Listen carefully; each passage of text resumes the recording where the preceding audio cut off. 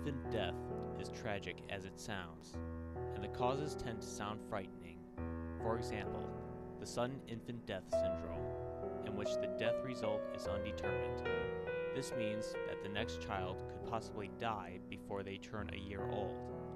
But there is one most common determined cause of death, which is abusive head trauma, or the shaken baby syndrome. That's right.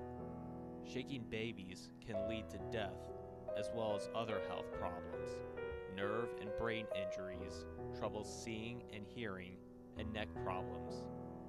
Now, the reason people shake babies is mainly from unstoppable crying and frustrations of the individuals themselves.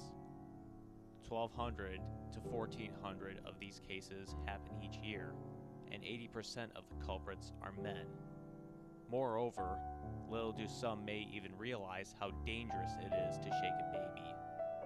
What the people should assume is that babies would not know how to control their own bodies, nor would they learn from being shaken. And what could be worse, their necks could have been broken.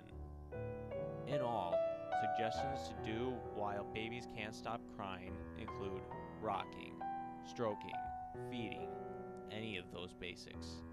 Others may suggest checking illnesses, consulting other people, even a doctor. But whatever people do, they should not grab hold of a baby while they are angry, because they may even start crushing them with their own hands.